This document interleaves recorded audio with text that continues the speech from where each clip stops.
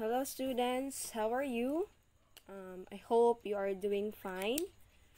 I hope you are busy with your assignments, your um, activities that is due in um, in the following days, and I hope you are still coping with our new mode of education.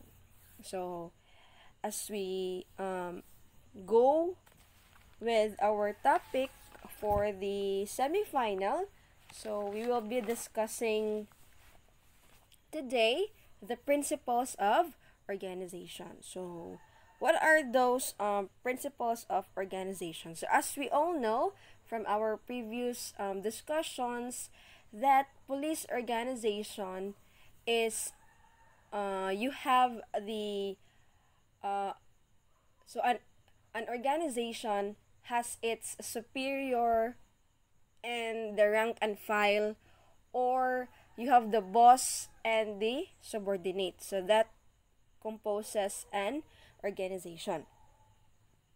So the police organization is one of the most important government agency any state has.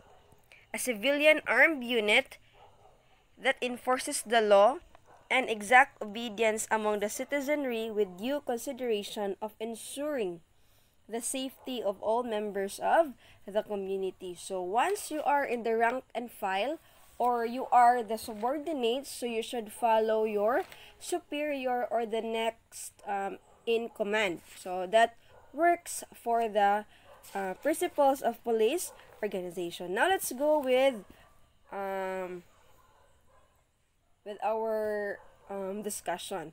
But before that, so at the end of our discussion, you would be able to know what are the principles of organization. How is it helpful if you are already part of the organization or in a certain unit of the Philippine National Police or any tribe bureaus, and you would appreciate those rank and file or the lower ranks in this topic. So let's start. First, we have the chain of command. So what is chain of command? So chain of command refers to the line or chain of supervisors from top to bottom. So from the word chain, chain means walay bugto, or a chain is a sequence or a continuous flow of work.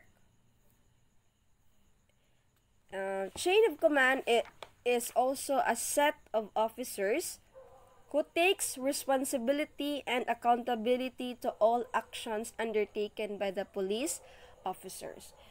Of course, that applies in the organization. Whoever the superior or whoever is the higher rank from you should have the accountability and responsibility to all the actions that was being undertaken by his subordinates. Next, it is also the system which purpose is to ensure that orders, directives, and other information are channeled downward and upward through an organizational structure in a timely and uniform fashion. So as what I have said from our previous discussions, that chain of command has its superior or the top of the chain. So in a police organization, we have the chief, PNP. So that is the superior of all the police officer. So in order for the information to be channeled downward or upward properly, so it will be disseminated according to the organizational chain. So say for example, the chief PNP, so he will relay the information to his deputies, to the regional directors, to the provincial directors, and down to the chief of police of in any municipality or in the city, then down to the barangay level if the barangay has a police auxiliary force. Okay? Next, uniform patrol and line officers are the main face of any police department. So officers rank lowest in the chain of command. Their authority is limited to enforcing the law when called upon to do so. So officers make no decisions regarding department policy, nor do they supervise anyone, because this is the job description of your chief of police in your municipality or in your locality. Next, let's go with the advantages and disadvantages of chain of command. So there are many advantages when it comes to applying chain of command. So first, advantage includes or entails increase in efficiency. So your workers or your subordinates is efficient because they know that they are only reporting to one superior or to one superior or their boss. So if you are only reporting to one boss, diba, if you are reporting to multiple superiors, that accumulates or that makes the subordinates confused. So he will be confused to whom he will be reporting his task assigned. So in order for the subordinate or the person or the individual to be efficient in his work, so he should be only reporting to one superior according to the chain of command. So say for example, a worker is in the production of the company. So the head of the production will be his superior. Okay? Next, clear direction. So clear direction means the information or the task from the CEO down to the superior levels and down to his rank and file. So the direction is very clear. So again, so it will not lead to confusion. Next is stability. So works would be able to be stable. Next, accountability. So as what I've said a while ago, the superior where the unit you are assigned or the department you are assigned should have the accountability and responsibility. So the next would be structured responsibility and outside understanding. So if a chain of command has its advantages, it also includes disadvantages. So first disadvantage would be less collaboration. Less collaboration because you are in the chain of command. So if that unit is only assigned for a certain task and another unit is also assigned to perform another job, so if that unit or that superior is only in charge for a certain unit, so that again entails less collaboration to the effectiveness or to the result of your job, because you are divided, because you are already assigned to a different superior. Next, slow communications. Example for slow communications. For example, if you are being experiencing stressed or you are oppressed in your unit, so you cannot directly report to the CEO, but again, it it should be channeled according to the chain of command. So whoever is the next superior or the next in command before you will reach the CEO, so they should also be informed. So that is one of the disadvantages, this low communication. Next is decreased employee empowerment and more competition. So that the blue one entails for the advantages and the green for disadvantages. So that are the advantages and disadvantages of chain of command. Next, let's go with unity of command. So what is unity of command? So unity of command, each individual unit and or situation should be under the control of only one direct unit supervisor.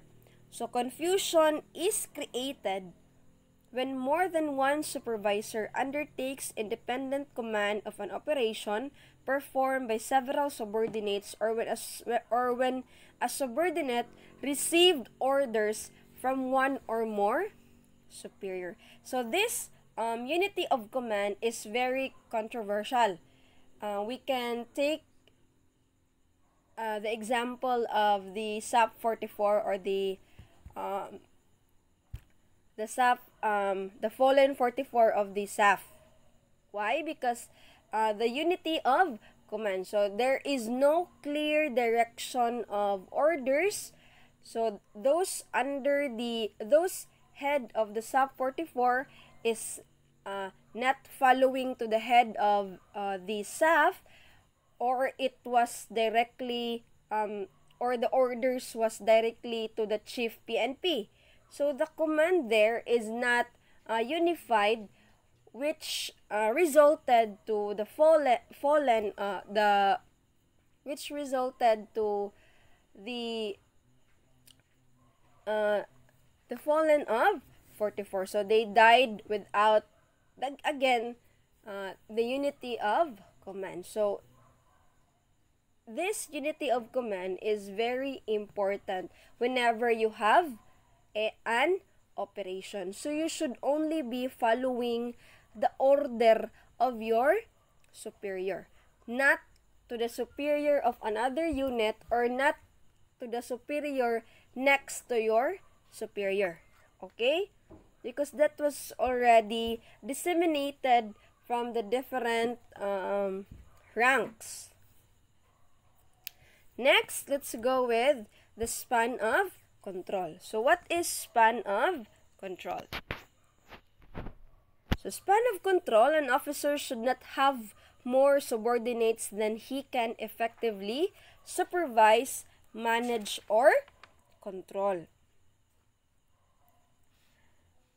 Next, in a police service, the span of control is the pyramidal arrangement or grouping of subordinate units or personnel and the ability of one man to direct, coordinate, and control immediate subordinates increase. So this span of control,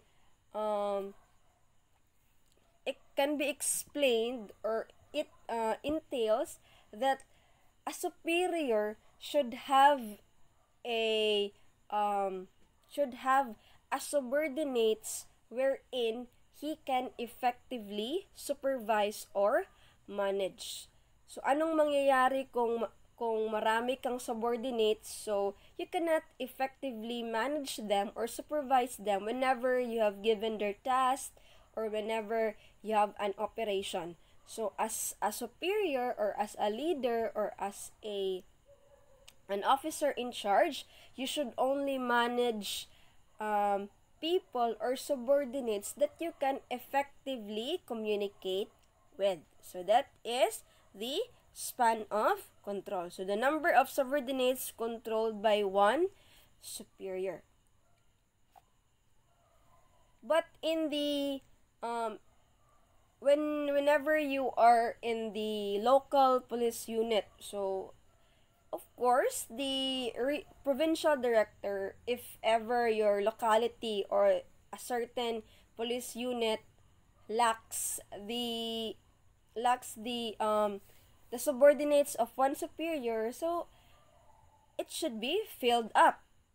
Okay? Because it is the desired subordinates that local chief of police can be effectively communicate with his with their task or their job at hand. So that is the span of control. Next is the delegation of authority. So what is the delegation of authority? This is related to the process committing an activity to another's care. Next, the division of task of command among the offices of the various units. So this entails the delegation of authority because an organization cannot function effectively without assigning different tasks to the departments included in his command. Okay? So in order for them or in order for the task to be effectively or to be efficiently performed well, so you should also delegate authority. 'Di ba? Just like what happened to the recent onslaught of Typhoon Ulysses. 'Di ba? The hashtag na saan ang Pangulo trended in Twitter, wherein they asked for the presence of the president or the commander-in-chief. But then again, the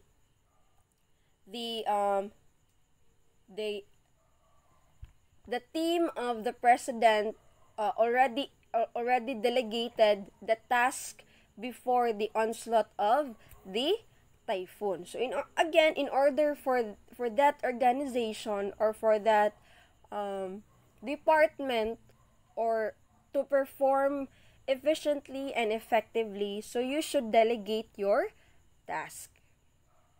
Okay?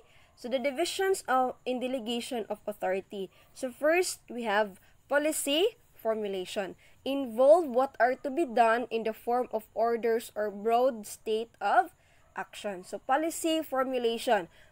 So what are to be done? So what will be the situation or what is the situation at hand? So it can be in the form of orders. So I want, for example, the president will order that tomorrow the residents of Tuguegarao City should be given food packs by the DSWD, all of them.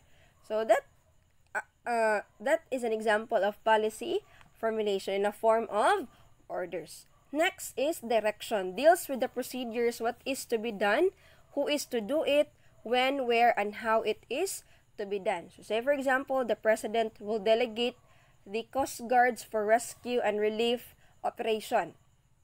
Okay, so you have to delegate the job to your subordinates. Next, supervision. So you should also supervise. Deals with the assistance and guidance given to subordinates to ensure successful performance. So you should update also to the person or to the unit you have delegated the task with. Hindi magiging effective yan pag wala kang na-receive na updates what already happened. Is my instruction given properly or was it performed properly? So ano nang update? Nakakain na ba lahat? Na-rescue na ba lahat? Wala na bang tao sa bubong? And etc.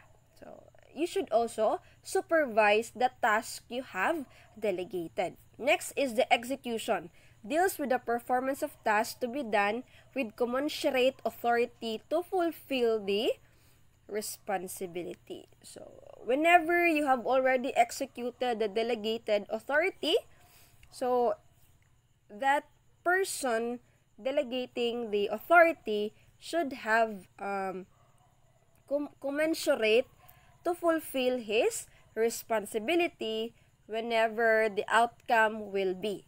So, okay? So, that is involved, that will be for the delegation of authority.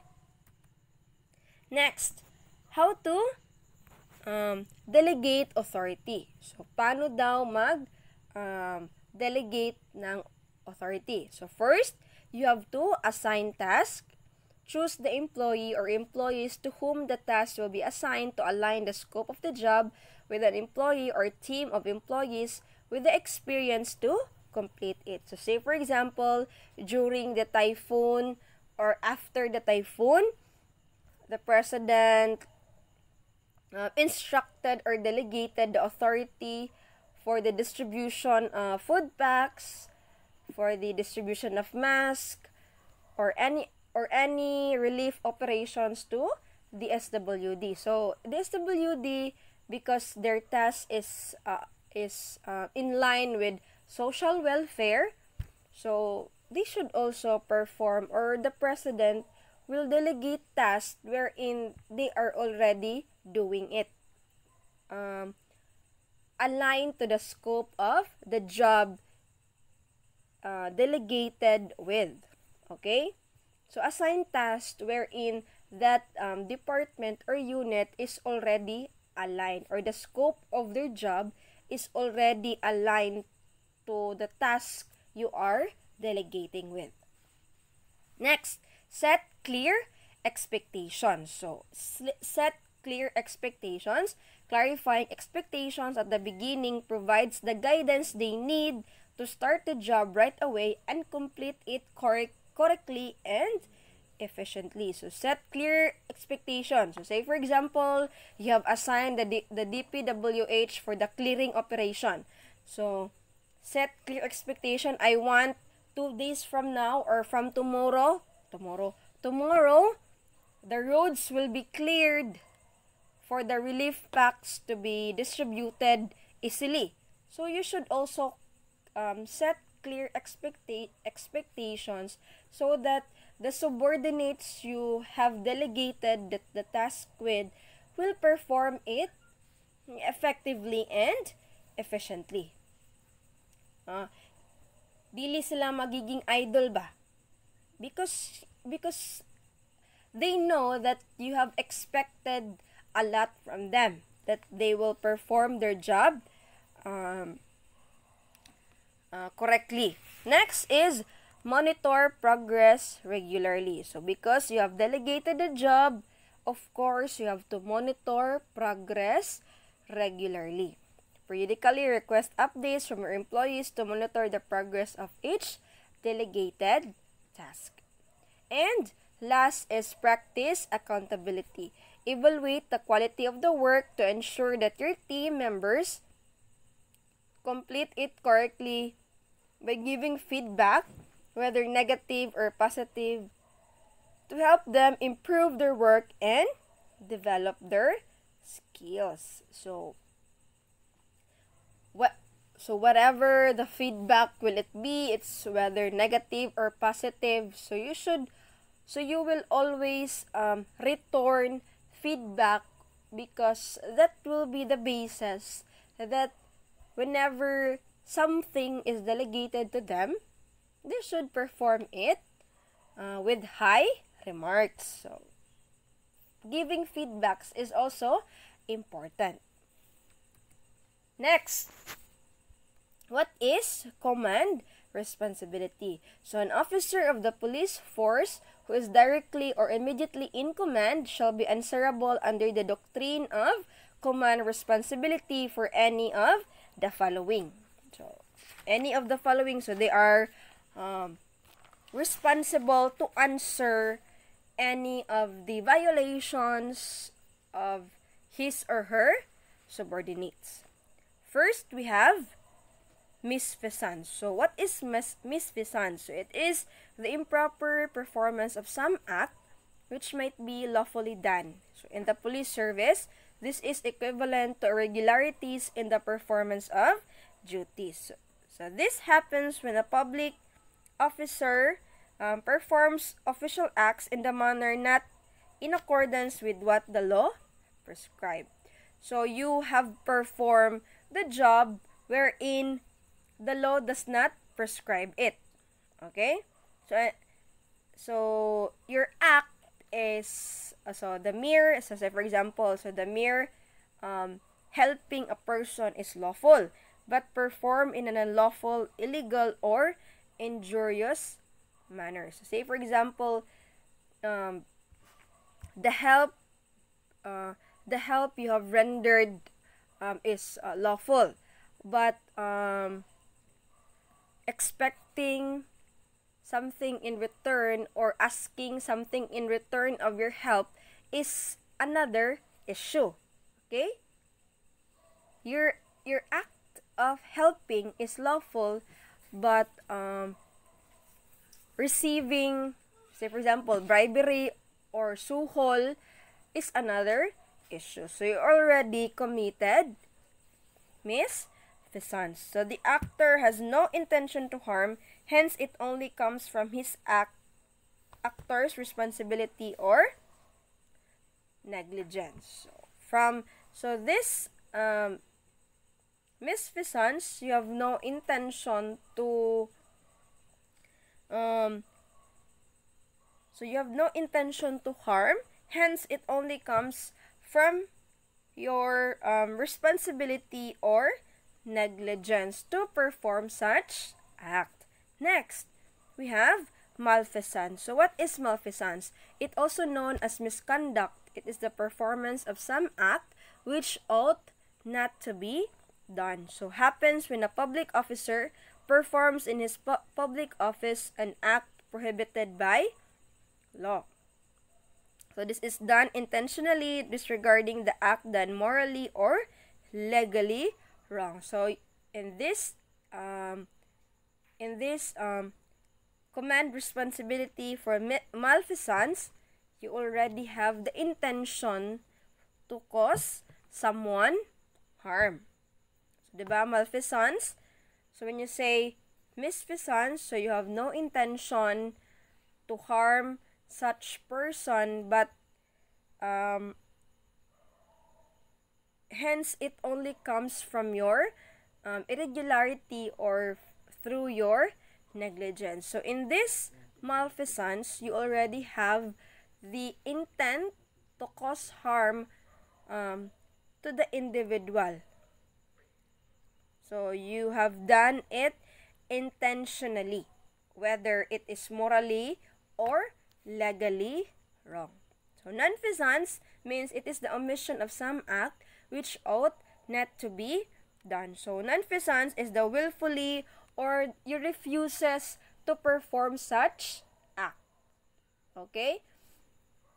Or failure to do something that is legally responsible to do. So whenever you are legally responsible to do that and yet you refuse to do it, so you have violated or you can be punishable, or you have already violated nonfeasance in the command responsibility. So again, this only entails to the public or to the officers. So any public officers, law enforcement officers can be charged with this command responsibility. Okay? Next, what would be the exemptions? So what are the exemptions from the doctrine of command responsibility? So those are the three doctrines. We have the misfeasance, the malfeasance, and nonfeasance. So what would be the possible exemptions that you cannot be charged or violated the doctrines of command responsibility?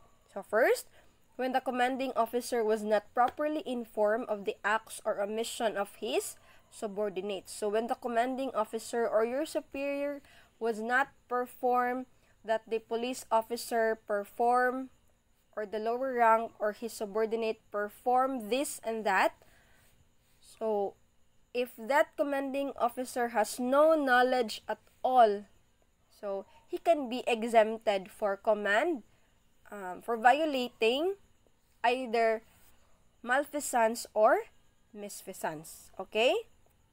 Next, when the commander was properly informed and he conducted an immediate investigation of such act or commission. So, if the commander knows what you did and he acted promptly, or he acted immediately and conduct investigation with regards to the omission you have committed, so he can be exempted with the doctrine of command responsibility. Next, when he acted upon lawful orders from higher authorities. So, from lawful orders from the higher authorities.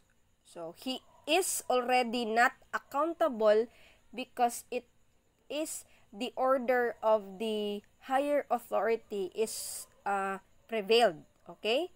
So, in this manner, he is already exempted with the doctrine of command responsibility. Command responsibility meaning the commanding officer, the high rank official, basta yung nagdadala ka ng mga tao ba. You are the commanding officer or you are the superior.